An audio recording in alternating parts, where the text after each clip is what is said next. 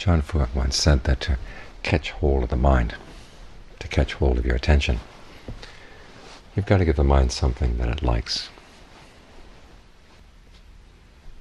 The analogy he gave wasn't a pretty one, but it was memorable. He said it's like when you want to catch eels. You take a dead dog, put it in a jar, one of those big earthenware jars. Stick that down in the mud, and the eels will come into the jar. Then it's easy to close off the mouth of the jar, and there you go. You've got your eels. He said if you just jump down into the mud and try to catch them with your hands, they go slithering off every which way. And so it is with the mind. If you just try to catch it and make it stay in the present moment without giving it something that it likes to stay with, it's not going to stay. It's going to go slithering off in all kinds of other directions. So you've got to give it something that it likes. And what it's going to like from day to day has a tendency to change. This is why the breath is such an effective meditation object, because you can approach it from lots of different angles. If the mind wants simply a comfortable place to stay, you work with the breath to make it comfortable. And then get that sense of comfort to fill the whole body. Think of it filling up all the cracks in your awareness of the body, all the empty spaces, so that your arms, your hands, your body, your head, everything is surrounded by very comfortable breath energy. And it's easy to settle in. Other days the mind is not in the mood to settle in with something comfortable. It wants something to think about, something to analyze. We can do that with the breath as well. Analyze how you think of the breath. What is your mental picture of the breathing process? How does an in-breath come in? How does an out-breath go out? What do different rhythms of breathing do to the mind? What do they do to your sense of the body? And when you do get something comfortable going in the breath energy, exactly how thoroughly can you work it into the different parts of the body? Be as systematic as you can in getting the breath to come in and out the back of the neck, the ears, the eyes, top of the head. Look at the way you relate to the body. Many times we think of the body as our primary awareness of the body is of the solid parts, but it's not. It's of the energy. But we've placed the label of solid parts onto the breath energy, and so it turns into solid, which means it's blocked. If you allow to think of your primary awareness of the body as being energy, notice where that sense of solidity is blocking off a good, healthy energy flow, where the qi could circulate if you just let it, if you weren't trying to impose preconceived notions of solidity or shape on the body. And we don't know what those preconceived notions are unless we experiment with them. So there's plenty to experiment with here in the present moment, to learn about. Many times we have the misinformed notion that in order to see things happening in the present, you have to be totally equanimous, totally still, not doing anything, all be totally passive.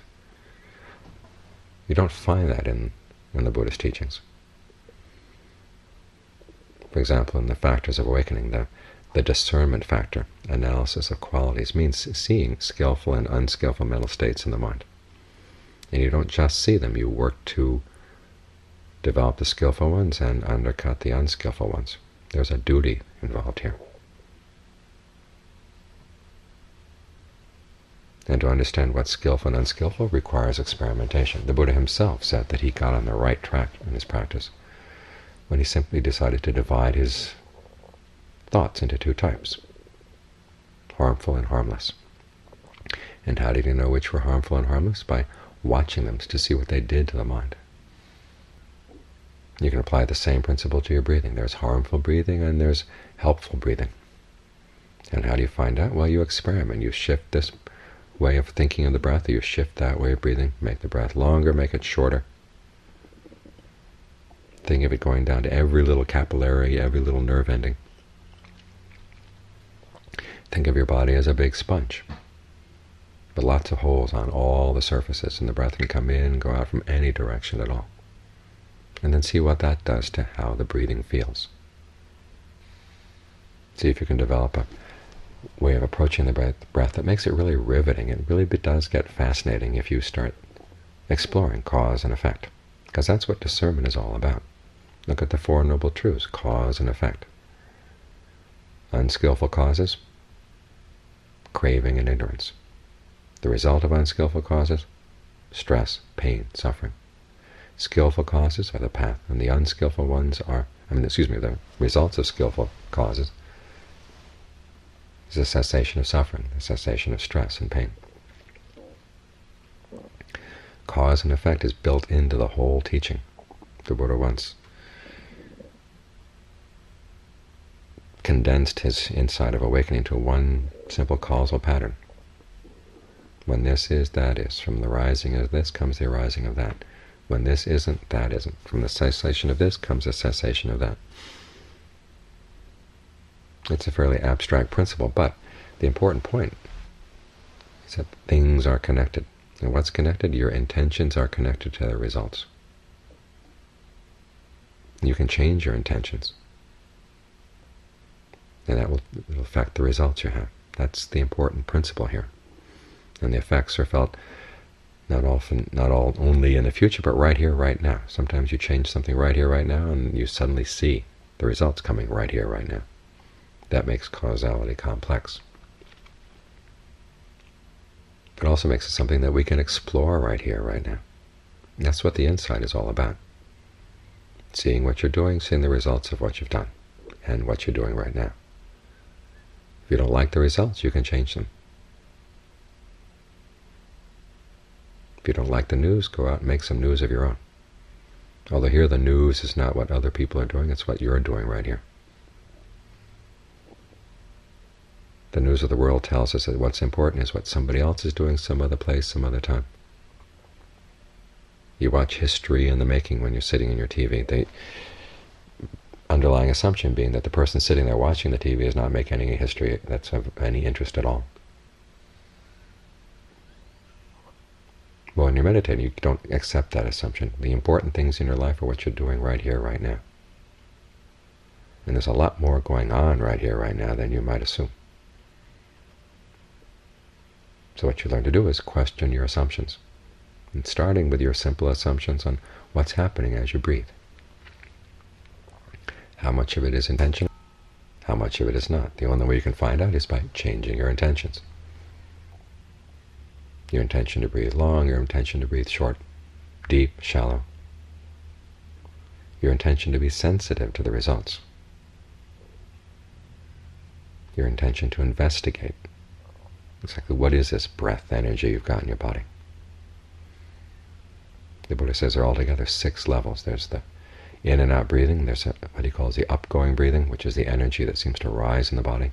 The downgoing breathing, the energy that seems to go down. The breath in the intestines, the energy that keeps your digestive fires going. And then the breath that fills every organ of the body. The breath that goes through all the blood vessels down to the capillaries, all the nerves down to the little nerve ends, out to every pore. These different types of breath energy are all connected. So there's a lot to explore here. Important thing is you don't believe that message that our society keeps seeming to hammer into our heads, is that the important things in life are being done by somebody else some other time. And all the choices you need are as to which channel to watch on your TV, which thing to pick up when you go down to the store. Actually, the important thing in your life is the choices you're making right here, right now, just on how you breathe. And there's a lot more choice going on there than you might assume. So you learn to make different choices, have different intentions, experiment. And if the mind doesn't want to experiment, well, if it wants to just rest, the breath will give it a place to rest. But if it's not ready to rest, well, it gives you a place where you can work, experiment, learn to understand the the different types of energy that make up your experience of the present. So either way, the breath provides you with a place to rest and a place to learn, a place to grow still and a place to investigate, to see things clearly. So you develop both those qualities that you need in the meditation, tranquility and insight. And you can also bring them together right here as well. It's when they get brought together that the insight gets really penetrating and the tranquility gets really tranquil. So there's a lot to learn right here. If you learn how to question, if you learn how to experiment, allow yourself to question, allow yourself to experiment, then you find that you will allow yourself also to learn a lot more than you might suspect.